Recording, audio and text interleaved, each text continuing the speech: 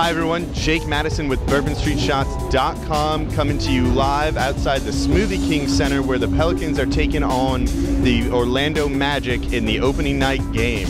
Some things to know for the game. For the Magic, Victor Oladipo is sitting out after sustaining an elbow injury to the face. I think it would have been a good look had he worn the black Kobe mask. However, good news for the Pelicans. Making his NBA debut is going to be guard Elfrid Payton out of ULL, and he's in his hometown, growing up in Gretna. He's got about 100 people in the crowd here tonight, so expect it to be loud when he gets on the court for the first time.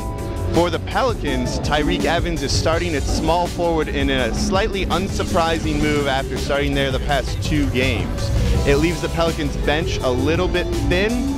We would have maybe liked to see him coming off to help that second unit, teaming up with Ryan Anderson, but he's going to be on the court for the opening night tip-off. Expect him to maybe be subbed out between 5 and 7 minutes before coming back in towards the end of the first quarter.